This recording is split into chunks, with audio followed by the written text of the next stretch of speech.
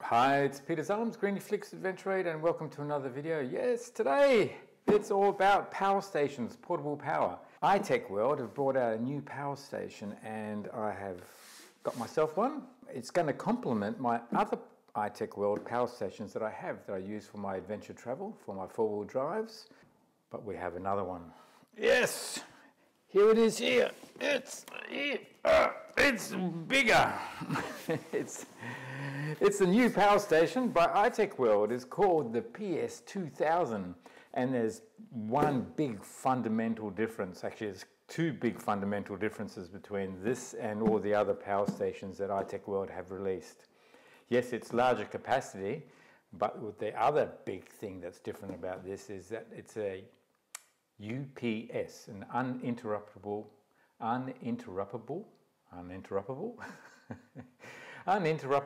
power supply. That has some big advantages in addition to portable power. Let's talk about that.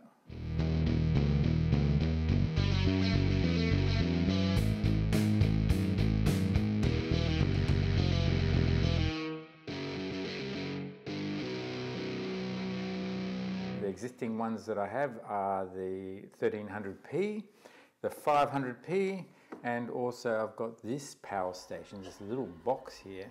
It actually does two things. It runs portable power when I need it for photography and for running my car fridge, but it also starts the car in the event that I have a flat battery, main starter battery. This can actually start the car, my big V8 diesel, yep, that will start the car. Lithium power stations have been a real game changer for me for adventure travel.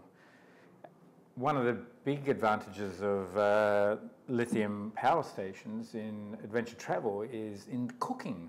I've been able to eliminate gas and metho burners, everything with a live flame by actually using induction cooking. So that's made camping much safer. It means that in extreme conditions you can literally be cooking inside your tent, for example, on an induction cooker, and or boiling up some water in a small 12-volt kettle or something like that, all from the power station. And the 1300p is probably the ideal power station when it comes to your four-wheel drive. It has a capacity of 1,300 watts, which is good for induction cooking. You can get induction cooker plates, for example, that use 1,200 watts, so that's perfect. And there are other devices that run below that 1,300 watt capacity. When you have electrical power or power stations, you've got to sort of compare the type of devices that you want to run and what their rating is compared to the capacity of your unit. So I find the 1,300 watts to be perfect for my adventure travel, my four-wheel driving. The other one that I have is the 500 watt, the 500p, and that is great for charging up my computer or running my computer, my laptop for video editing and for my photography, or charging up all my cameras, providing lighting. It's not, the capacity isn't large enough to run an induction cooker, but for everything else it's perfect. Of course, this will run my fridge. This will run my camper fridge. This will actually run the domestic fridge as well. My upright fridge freezer here, and this smaller unit here, the jump starter, which starts your car. This will run your fridge, your car fridge, your lights, will charge your batteries, will even be able to run your computer system as well, your laptop computer. So why have a larger unit, and particularly this one here, the uninterruptible power supply? Well, let's clear the desk, unbox this and have a closer look at that, and we'll be able to see how we can use that both in a camping environment, for my four-wheel drive adventure travel, for my photography requirements, charging my devices, whatever. But now this becomes a domestic unit as well. How can this be something that's really important to run your power in your household for critical items? Fridge, the refrigerator, your internet, your computer systems, anything that needs to run all the time, and if there's a power failure, that takes over. Let's unbox this and have a look.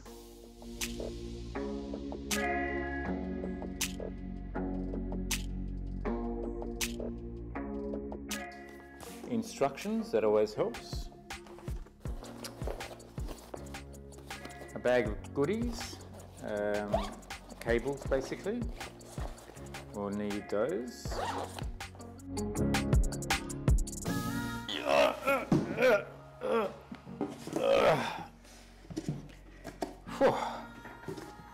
Right, okay, well I guess this is an unboxing, so I can just go through some overall features of the PS2000, and then we'll be doing some more testing in the camping environment, but also in the domestic environment, which will be in the subsequent video. So just from an operation point of view, I noticed some things straight away, and that's with this accessory pack. With the other power stations, you've got a power cord to connect up for charging AC, but then you've also got a transformer as well, which just takes up more space as well. All that is actually incorporated into the box, which means now all you have is a power cord when you want to charge from the mains power, and you just connect it up to the power station. On one side you've got the inputs, and on the other side here you've got the outputs. You've got 3 outputs here, as in AC outputs. 1, 2, 3, 240 volts. So that's that side there, and then on the other side, we've got the input side. And then you can just plug in your AC there, just like that. And then you can actually plug it into the wall as well. All right, so we can do that later on.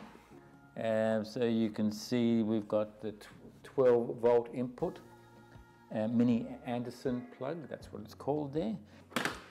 So, okay, to turn it on, we've just got a power button there, and what you have to do is just press that for a couple of seconds, and then the screen will come on. And there's a whole bunch of useful information on the screen. You've got the input power that's coming in, and also you've got the output power. Being an uninterruptible power supply means you can actually connect it up to your mains power and also be using power from the output as well. The great advantage of the uninterruptible power supply means when you connect it up to your power and you connect another 240 volt to the output, it's actually bypassing the battery here and goes and takes the power straight from the mains power. And if for some reason the mains power fails, then the battery instantly kicks in and continues to provide 240 volts power. Now, as an uninterruptible power supply, this becomes really important for people with country houses. I have a friend who lives in the city, but also has a country farm. And one of their biggest gripes is that the power supply to their farm is unreliable. Now, living in 2 locations means they're operating a fridge and they're also operating a separate freezer. And if the power goes off for a day or 2 days, which it does from time to time, everything in their freezer gets ruined and destroyed. And they could lose $1,000 a time in spoiled food produce, meats and whatnot. If they did have an uninterruptible power supply like this, with their fridges and freezers connected to this, it means that during those situations this would kick in and would continue to maintain the temperature in the fridges. You can imagine if that happens 3 times, that basically pays for the power station. Yeah, huge advantage of the UPS. All right, so that's power in, power out.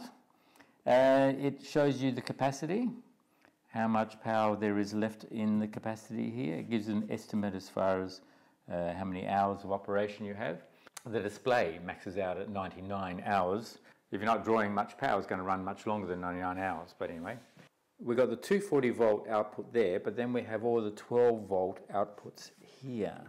So we've got a whole bunch of outputs. Okay, so we've got USB outputs here. And so there's 4 of those, and then you've got USB-C outputs here as well. The USB-Cs have a capacity of 100 watts, so that means I can actually use a USB cable and connect my MacBook Pro directly to that, and it will charge at the full capacity while I'm using my MacBook Pro for video editing, etc. So, okay, we've got a output there, 12 volt, 25 amp output. So that's a special connector there. We've got a 12 volt, 3 amp output there, and also another one there, the same type. And then we've got a cigarette lighter output, and that's a 12 volt, 10 amp output. All right, so that's all the 12 volt outputs. And then we have a light as well. So if you press that once, that just turns on the light. In an emergency, which you probably don't want to be in, if you press it again, then it sends out an SOS signal, and that can operate continuously until you actually turn it off. So 3 short dashes, 3 long dashes, 3 short dashes, SOS. If you press it again, then it just goes into a strobe. If you have a flat tire at night time and you're changing a flat tire, then at least you can bring out your power station, have that strobe operating, at least then it's flashing. Any cars coming along the road will at least be aware that there's something going on. So it's good. And then you just press it again and it actually turns it off. Yeah, so it has all sorts of protection circuits in it, so that if you use too much power, like you run your kettle there, it will switch it off. If it's a short circuit, it will switch it off. Yeah, so it's basically foolproof. And what other devices are in here? So that's your 240 volts. We've got a cigarette lighter type connector. So if you're just running this in your car and the only power source you have in your car is the normal 12 volt cigarette lighter type connector, then you can just plug that in, and then this is your mini Anderson plug. Oh. And you just basically connect that in there, like so, and put that in your cigarette lighter, then that will charge the unit as well. You do have another cable in here, which is an important one. So if you want to charge your power station using solar blankets or a solar panel, then this connects to your solar panel, and then this connects to your mini Anderson plug here. Now the important thing to note is that you don't need any controllers. You basically connect this straight to your solar panel because all the controllers are inside the unit here, your voltage regulator and everything. iTechworld have a number of solar blankets, foldable, portable solar blankets, 100 watt, 200 watt, 300 watt solar blankets. So you can just basically connect that straight to the blanket. The, I think, maximum capacity coming in is about 500 watts. So if you have 500 watts coming in, 12 volts, then you can charge this up in 4 hours. If you are running, if you're charging from the wall here, this can charge at around 1,000 watts per hour, which means you can actually charge it up within 2 hours. That's this rapid charge. I'm impressed with this. I can't wait to test it out here in the house, running the fridge, etc. And just see how long I can run the fridge for before we use up the capacity of the unit. What other things? I'll be putting in my 4-wheel drive and also do induction cooking. Just see how it fits in that. What other things? I think that's probably about it. Yes, 22 kilograms. Just something to be aware of. So if you are putting it in the car, you either have someone to help you to do that, position in the car. If it's in the house, well then it's no problems. You can put it somewhere discreet in the corner, whatever. Make sure that you've got the cable connected to your fridge or your internet, whatever needs to have constant power, so that this becomes an uninterruptible power supply.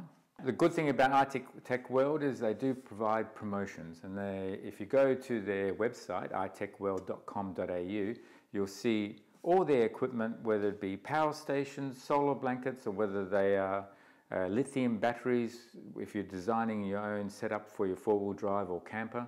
and you want to put in controllers and lithium batteries and whatever, it's all there in the iTechworld website. If you give them a call also, they're very helpful with regards to helping you design or sort of talk about your requirements.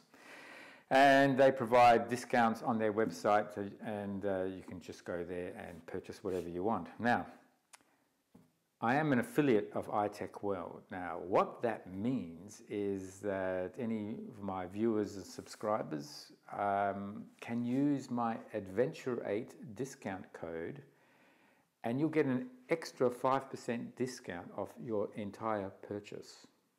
That's in addition to those discounts that you see on the website. Yeah, that's an extra 5%. All you have to do is put in the Adventure 8 discount code, and then you'll see that your total is reduced by 5%. That's amazing. So that's a significant saving. Of course, that helps the channel, so that's really appreciated. That's how I'm able to fund or help fund and create content for you guys to watch as well. Don't forget to use that Adventure 8 discount code on the iTechworld website. If you order something on phone, use the same discount code. You don't have to do it through the internet. You can actually do it over the phone as well. Adventure 8. Just say you just want to apply the Adventure 8 discount, and you'll get that additional 5% discount on top of whatever discounts have been offered on the website at the time. I think that's a wrap. Yeah, anyway, thanks for watching. Give it a thumbs up. Really appreciate it. Subscribe, press notifications. I look forward to seeing you on the next video when I test this out in a number of different environments. Cheers. Bye.